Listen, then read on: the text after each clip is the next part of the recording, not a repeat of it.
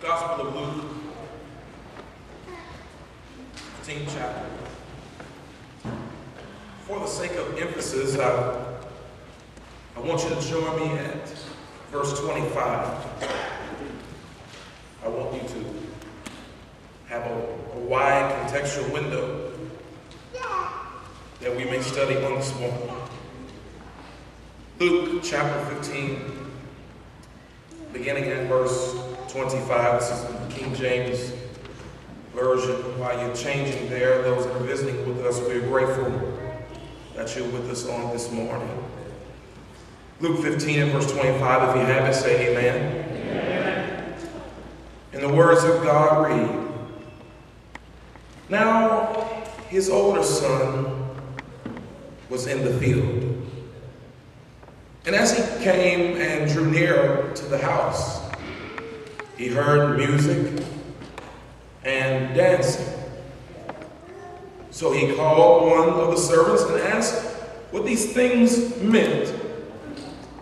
And he said to him, 'Your brother has come, and because he has received him safe and sound, your father has killed the fatted calf.'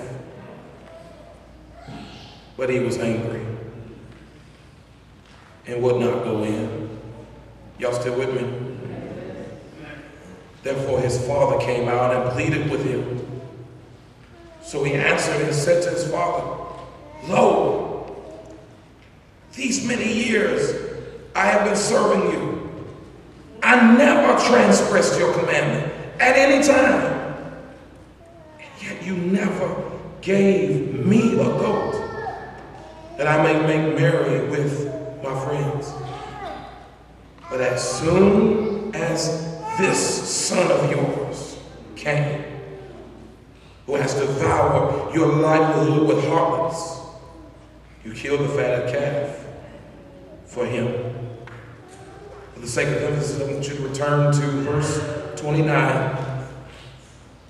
So he answered and said to his father, "Lo, these many years I've been serving you. I never transgressed your command at any time. And yet you never gave me a goat that I might make merry with my friends." Continuing our series on this morning, looking for the real me, I want to talk to you this morning, church, on the subject, what makes me happy? What makes me happy? We began last week with a very interesting segment of this particular scripture.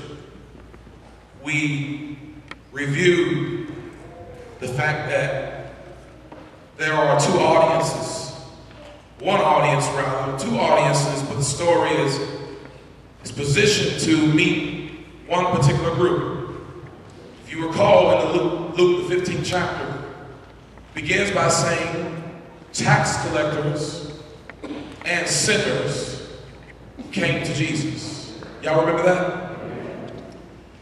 And there was another group there, the Pharisees and the scribes. They began to mutter that this man receives or eats with sinners. We talked about last week how the younger son, the younger brother, goes and he asks his father for an inheritance. If you recall on last week, we discussed the fact that an inheritance is something you get when somebody dies. And so in essence, the younger son is asking, "Father, I wish you were dead, because that which I want is more important than you." So the younger son goes out, he lives his life, he squanders all his money, lives in prodigal living to spend extravagantly, recklessly, in excess. Bible says, Jesus tells the story, he says, well, the younger son got to a point where he had nothing left. He found somebody to work for, worked with the worst animal in the Judaic tradition, the pig. And it got so bad that not even pigs had anything extra for this son. He began to rehearse in his mind, if you recall last week, that in my father's house, I had everything made. desire to find the right way to say what he wanted to say when he finally met his father. And so he gets to his father, and his father, if you recall, sees him far off, and the father runs. We discussed on last week that respectable Jewish men did not run. You certainly did not run after a child that has humiliated you. But the father's love prevailed most. If you recall the last week, the father gives him a ring to put on his finger. He gives him a robe to put across the shoulders. He kills this succulent, fatted calf that's only given during special holidays. Y'all remember that? They're having a party.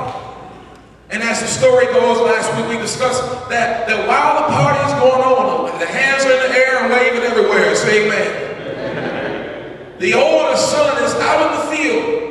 Jesus says that the older son won't go in the party. He humiliates his father, the host of the party, and he leaves the party and comes outside and pleads with the son.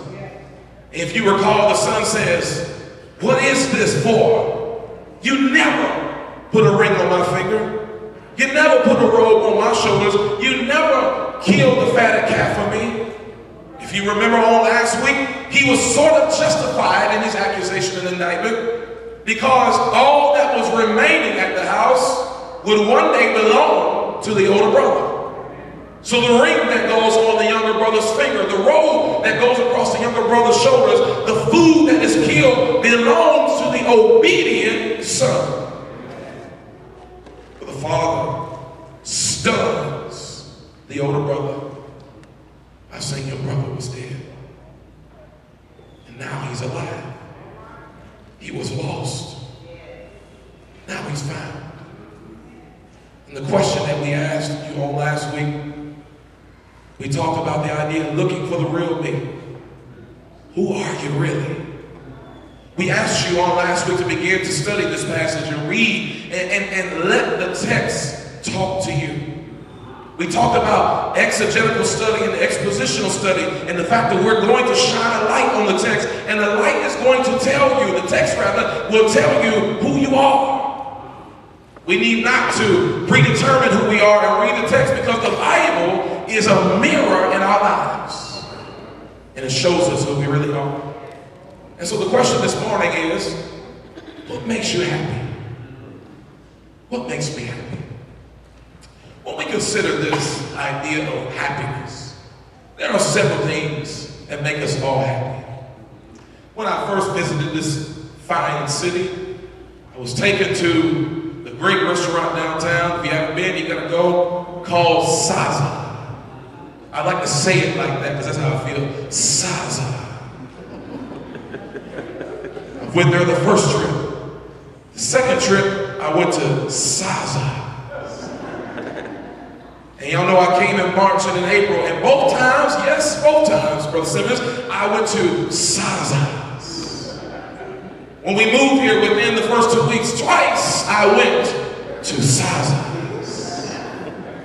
There's this salad, Brother Montgomery, this salad that's got this blue cheese and Italian dressing, and it's chopped, and y'all, it makes me happy. They got this pasta that's got these big chunks of well, I don't really know what's all in it, that's the scary thing, but it's got lobster in it, I know. And when I eat it, y'all, it makes me happy. Now don't get confused now. What I mean is that it connects with something in me. Not just my stomach, but it connects with something in me that makes me feel a certain way. And so, what I realized is that my love for Saza's, they should pay me off for this today. My love for Saza's shapes my paradigm. You gotta understand that the things that make you happy, they have a way of shaping the way you see things. They shape the way you think, the way you function. Sometimes even what you believe. And when you try to consider who you really are, you have to begin to determine, number one, how do I see things?